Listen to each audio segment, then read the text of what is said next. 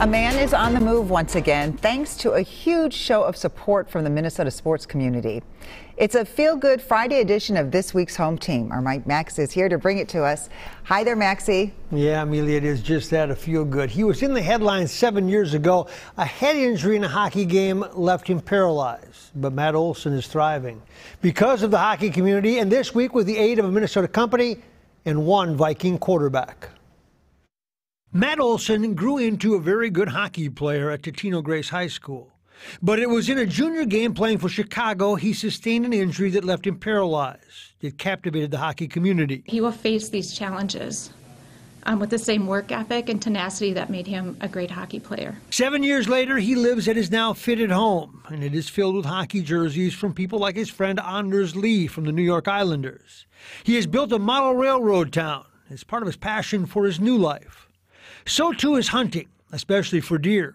And he's done 2 years of college and hopes to graduate with an outdoor science degree from St. Cloud State University. I've always had a passion for the outdoors and getting out, and so that's what I'm kind of doing with my degree. And this will allow me to, get out in the field and do field work if I have to. And that's what takes us to this day. Action Manufacturing out of Marshall got a call from a hockey man asking them to consider building an ATV for Matt.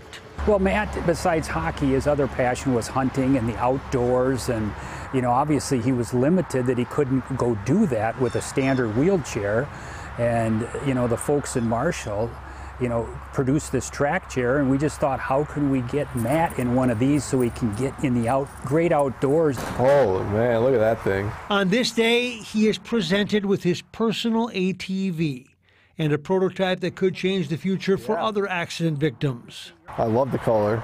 Yep, camouflage. That turned out so good. Really appreciative to the Olson family for actually helping us through. It took long, but we wanted to do it right, so it was a little bit of a process, but here we are. But to understand how this all came together, there is a football connection. Kirk Cousins saw the first model and met Matt. That's what he decided, to fund the entire cost of it out of his foundation. That's truly special what Kirk Cousins Foundation did, and truly amazing, and thankful for them to bring that financial piece into making this happen. Even Cousins could not have predicted what it would be like on this day, when Matt Olson was able to go where he had not gone before. Like right here, I haven't been back here since my accident, 7 years. It's your first time that you can just stroll back here because you can't. Yeah, I could never go back. I mean, I could, but it would never be like this smooth or... Just a stroll through the backyard meant much more to Mom and Dad. It's hard to put into words because it's going to open up so many possibilities for him. Because Matt Olson has a new lease on life. Because Matt Olson has a new avenue to freedom. And because Matt Olson has a forward-thinking attitude on everything. He's got a sign in there, it is what it is, but it'll become what you make of it. And that's what he's doing.